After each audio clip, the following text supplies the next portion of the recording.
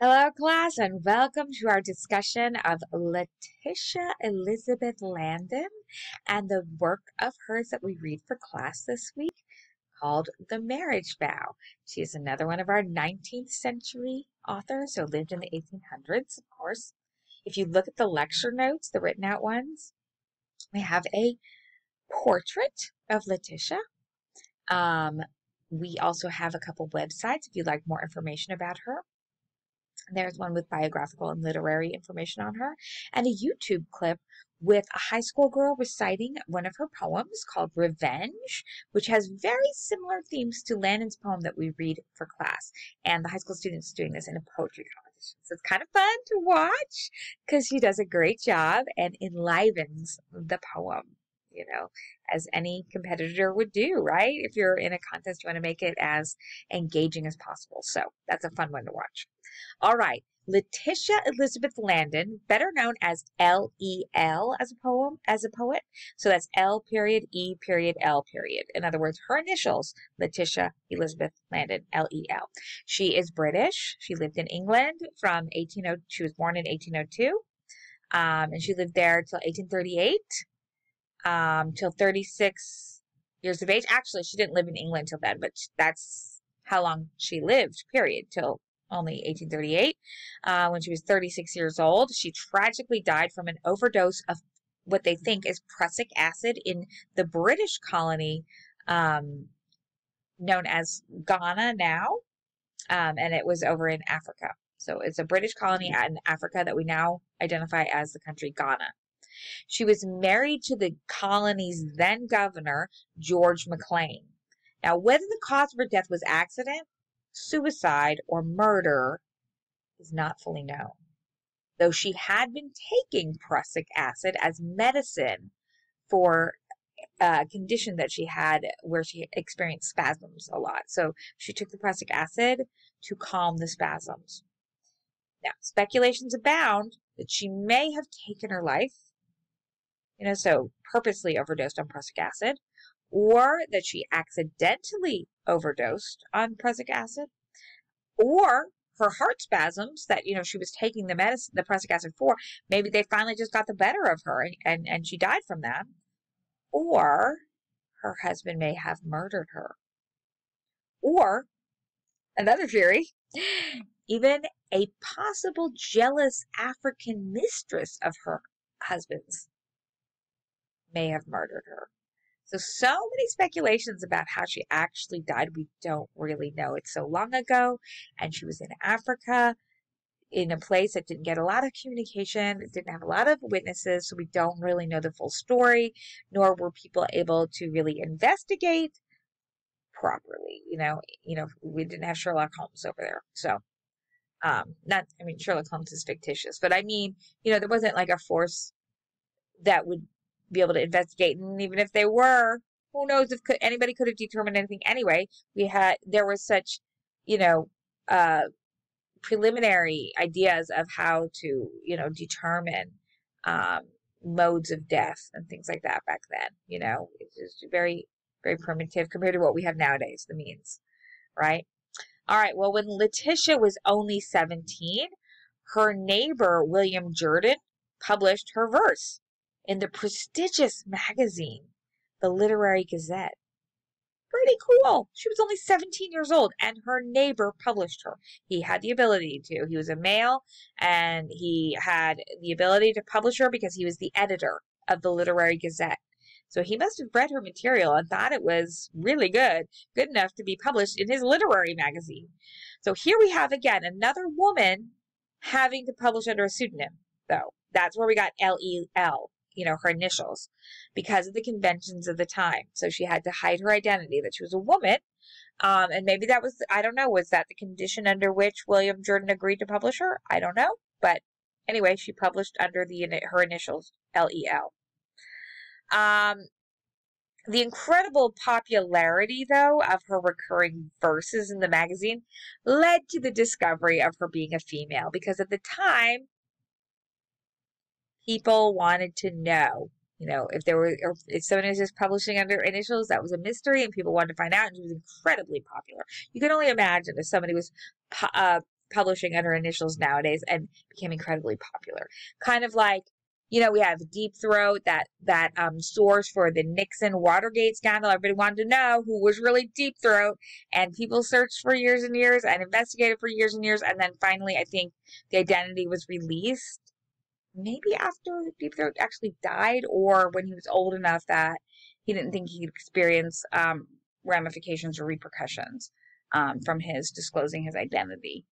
Anyway, that's just a side note to show you that it still sometimes can even happen, and it shows the thirst that people have to want to figure out that identity. So they did figure out that she was female, and it seemed to bait the male reader, especially when they realized she was young and pretty. So rather than turning people off from her poetry, it got them even more interested. So here we see a very interesting shifting point, right? Where previously that could really close a lot of doors.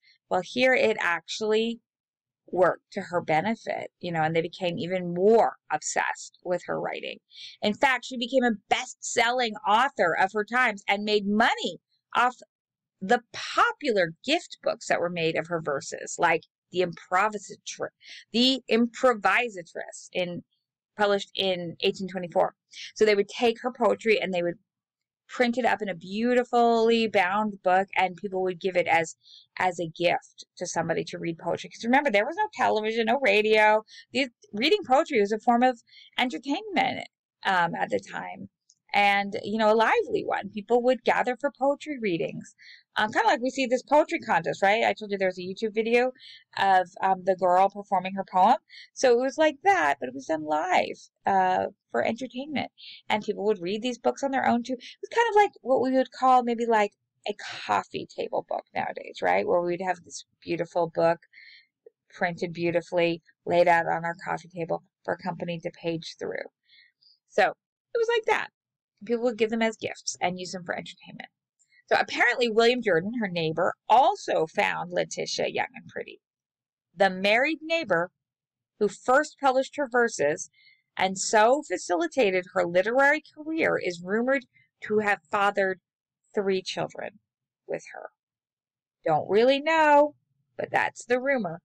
Her engagement to John Forster, so she was engaged to a man named John Forster, it was actually cut short because of Letitia's reputation that he discovered as a fallen woman. In other words, that she had fathered 3 children out of wedlock, potentially with William Jordan. So those rumors pretty much ended her engagement to John Forster. He didn't want to have anything to do with her after that. The themes of Letitia's writings may have also contributed to this reputation. For example, quote, like a female Byron, remember the romantic poet whose affair with Mary Shelley's stepsister Claire led to an illegitimate daughter?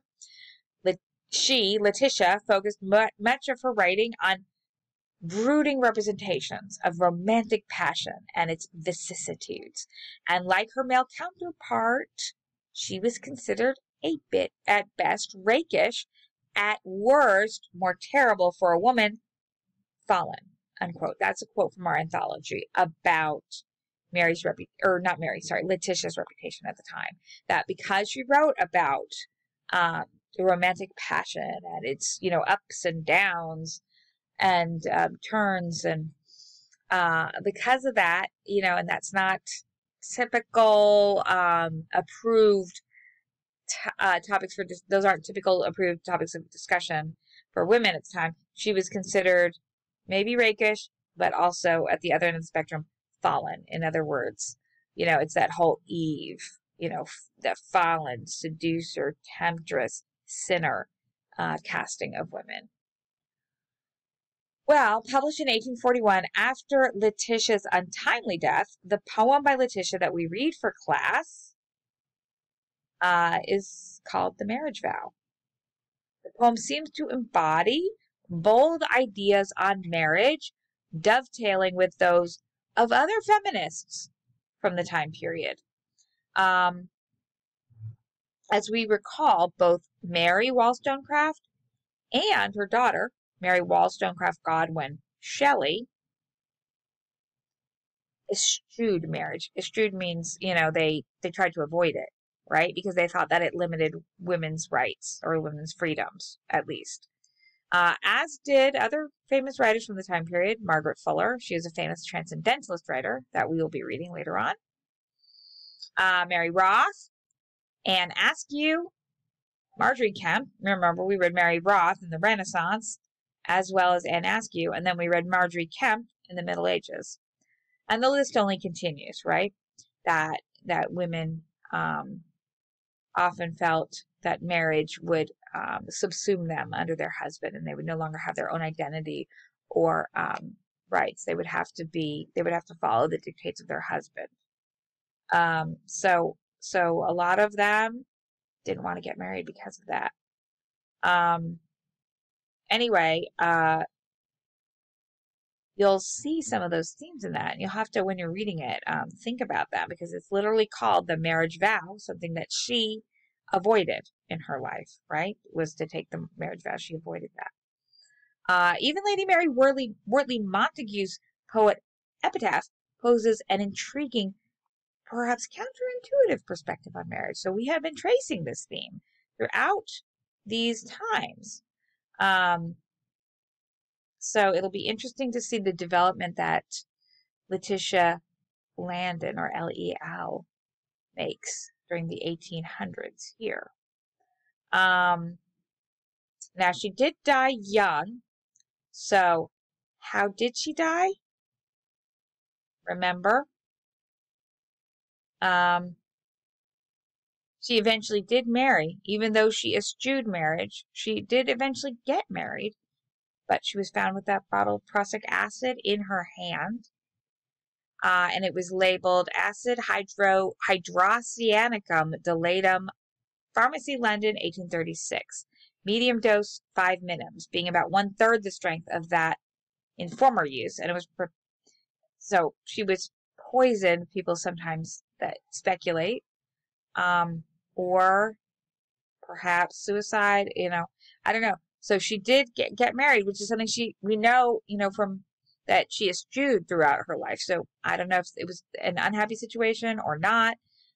For whatever reason, she died at a very young age, very untimely, at 36 years old, with that prussic acid bottle in her hand.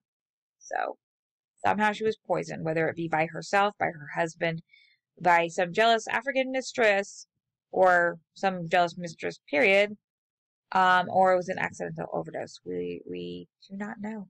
Don't know if we'll ever know. I hope you can still enjoy, even though you know these circumstances, I hope you can still enjoy her poem, The Marriage Vow. And her life. Enjoy reading about her as a poet, because she's a fascinating woman. Alrighty.